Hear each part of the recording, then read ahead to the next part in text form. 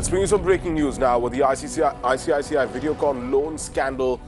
In that case, the Enforcement Directorate has now filed a case under sections of the Prevention of Money Laundering Act.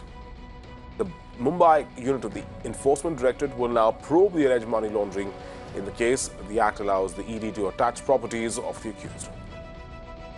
My colleague Bhavtosh Singh is joining us on the phone line with the details. So, Bhavtosh, this seems, a part of the probe. Tell us how this works and where this leaves us after this addition of the PMLA sections in this case. Wherein why this is significant is the fact that former Finance Minister Arun Jaitley had in fact tweeted as well as written a blog claiming that what agencies are doing is misplaced adventurism.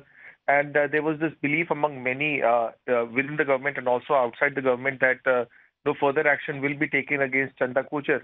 But it appears that that agencies are probing this case very seriously, and top sources within Enforcement Directorate have confirmed to Mirror now that there is a case that has been registered against Chanda Kochhar, her husband Deepak Kochhar, Venugopal Dhoot, and also against a Videocon group of companies. This case is registered under sections of Prevention of Money Laundering Act.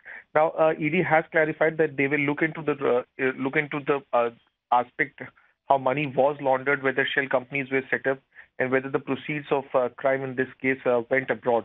They have also said that PMLA allows them to attach properties. Statement of Chanda Kochhar and her husband could be recorded as early as next week. Right. So, key development here, and as you rightly put it, this, despite the fact that Union Minister Arun Jaitley assailed the investigation, questioning the investigative adventurism, as Bhavtosh put it. Thanks for joining us, Bhavtosh, and putting that entire story in perspective for us.